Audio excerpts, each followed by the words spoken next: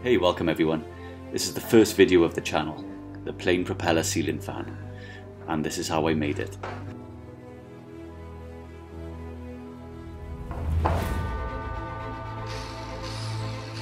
Yeah, it actually came with some strange colour paint on it. I think they call it shabby chic in this country. So I just used an angle grinder with a flapper disc just to rip it off as quick as possible. I know it's not the professional way to do it, but it works right. Then I used a fine grit buffer just to take it down to a nice smoother finish.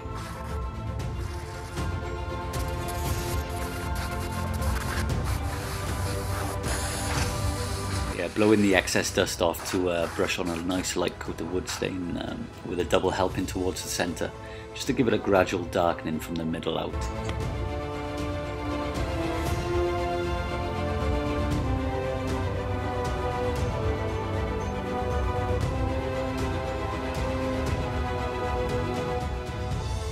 Yeah, after I started making it, I saw a really cool image online of a similar looking propeller with the old RAF colours on the tips. So I decided to do something similar, as I think it will really help it stand out on the ceiling. I was actually given this propeller by my other half for Christmas. Yeah, she's a good egg, that one. She thought it might be nice for me to hang it on the wall in the man cave, but oh no, I knew as soon as I seen it I was calculating and working out how to make it spin on the ceiling. You know, it's the obvious thing to do, right?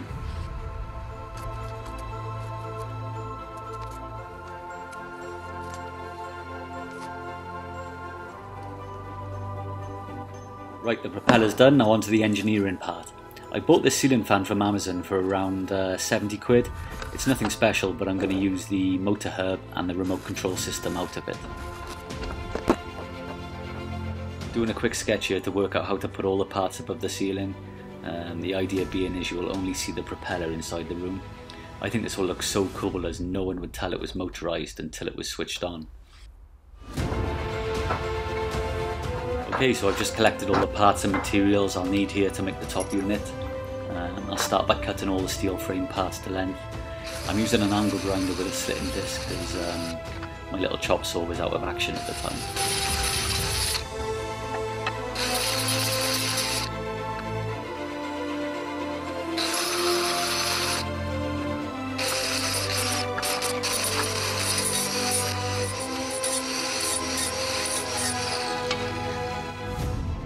Okay, and onto the milling machine. I'm using 60mm flat bar for the main base of the unit. Everything will be measured and built off this, as this will be the part that is bolted to the wooden joists above the ceiling. Yeah, these are the holes for the screws to secure it to the wooden joists.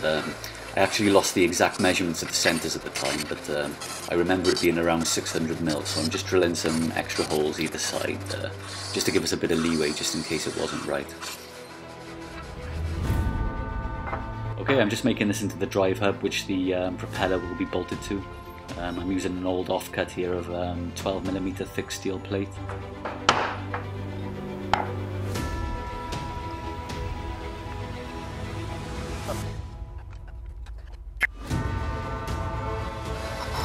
First I'm drilling the centre hole for the shaft to push into. It's around 22mm. Then I'll weld it up, stick it in the lathe, face it off, and then turn down the square edges into the hub for the propeller.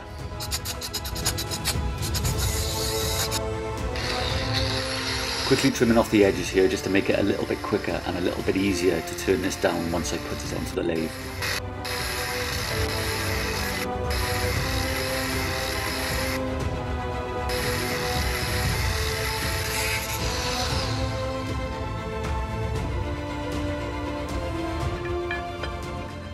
I'm using some 25mm steel round stock to make the shaft for the hub. First I'll turn down this end to around 20mm for the two bearings to fit over. This has to be a nice sliding fit, nothing too tight.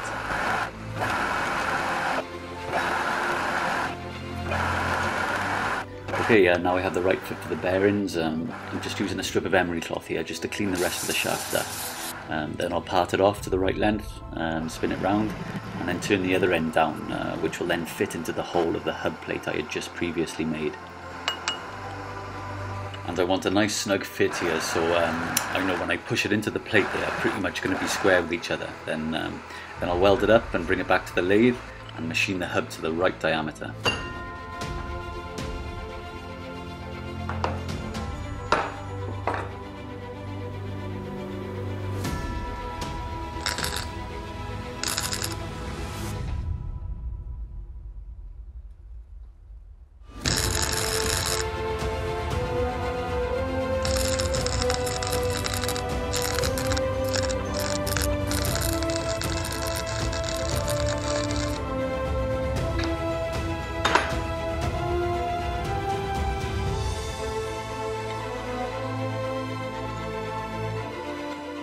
Okay, so it's not bad, it's running reasonably true, but I'll just give it a quick skim on the face just to make sure it's smack on so the propeller runs and spins flush to the ceiling. Now I'll turn down the diameter to around 5 inches to the same size as the centre of the propeller.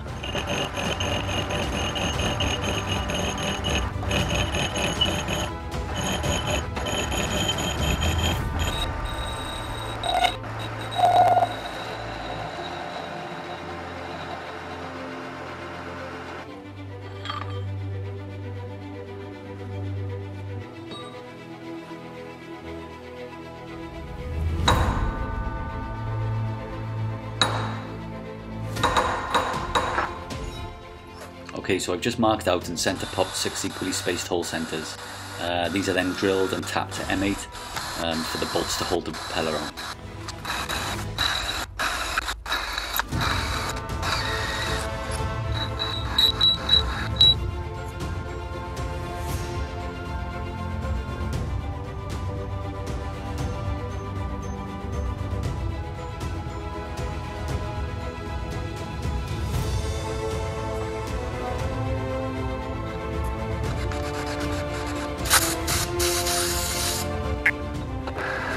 Okay, so now that's done, I'm back onto the lathe to make the boss for the bearings. I'm just using a piece of steel round stock here, which I'm boring out by using standard drill bits, stepping up the sizes one at a time. Then I'll use the boring bar end for the final few cuts.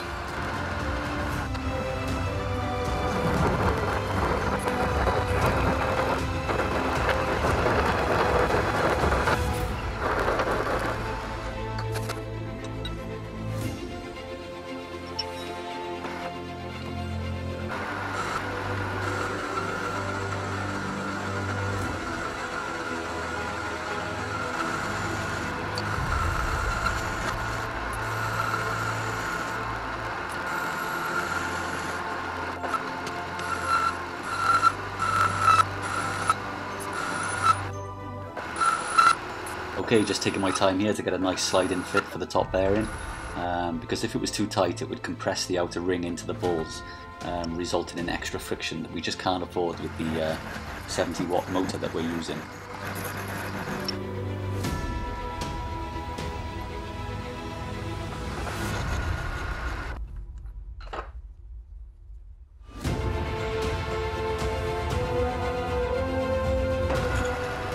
Okay, onto the propeller nose hub here using a piece of 6-inch aluminium round stock. This turned out to be one of my favourite parts of the build. There's nothing like turning a large piece of aluminium on the lathe. You can take really big cuts almost as fast as you like. So I'm just ripping it off here into shape. God, it's so satisfying.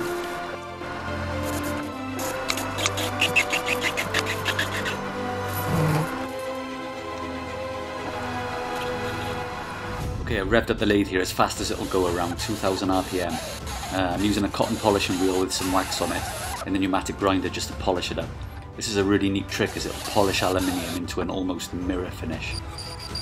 And slowed it back down and just using a parting tool with some juice just to cut it off. Yeah, this is looking really good.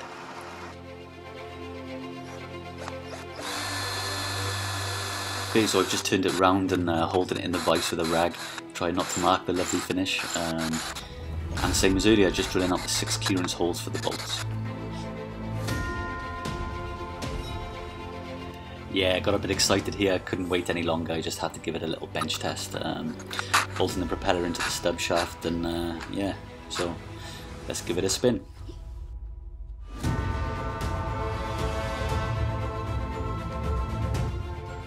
Because the motor is only 60 or 70 watts, I'm just removing the rubber seals from the two bearings, because even these rubber seals will add additional friction and resistance that we just can't afford, and will likely give the motor a real hard time and will probably fail in the future. So I think it's really worth doing, and looking back I probably should have cleaned all the grease out as well.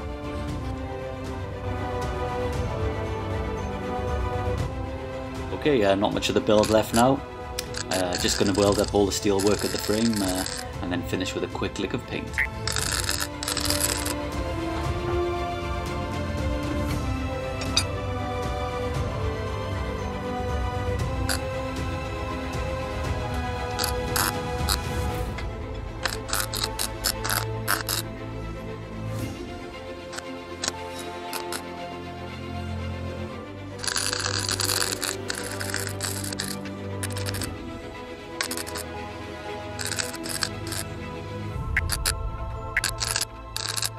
Okay, welding a little stub onto the motor. Once fitted, it will hang down in line with the hub shaft. Then I'll connect them both together with a simple coupling I made out of braided hose, which is held either end with some Jubilee clips. This will probably reduce any misalignment between them and hopefully reduce any noise or vibration. Okay, at last, let's put it all together. I'll connect up the remote control system and then give it a little bench test again before I install it into the man cave. So, okay, here we go.